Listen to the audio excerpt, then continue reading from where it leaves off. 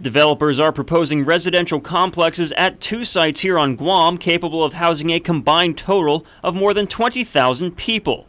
Projects aimed at providing the accommodations needed for the workforce involved in the military buildup. According to land use official Carl Antalan, the Yonex Corporation is planning the largest of the two on this sprawling parcel of land in Dedido, not far from Two Lovers Point, near a sewage treatment plant.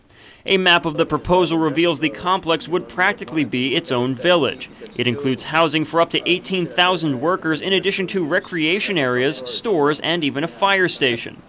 The second project is proposed by developer Nanjo Busa and would transform these largely dilapidated apartments in Harmon into workforce housing for more than 2,000.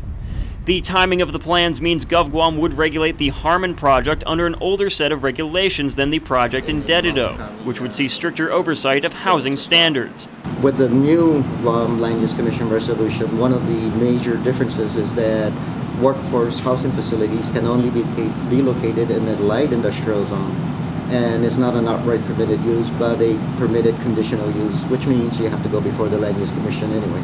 Antalan says the plans are geared towards helping Guam meet its labor needs ahead of the buildup. That it's not just limited to off-island workers.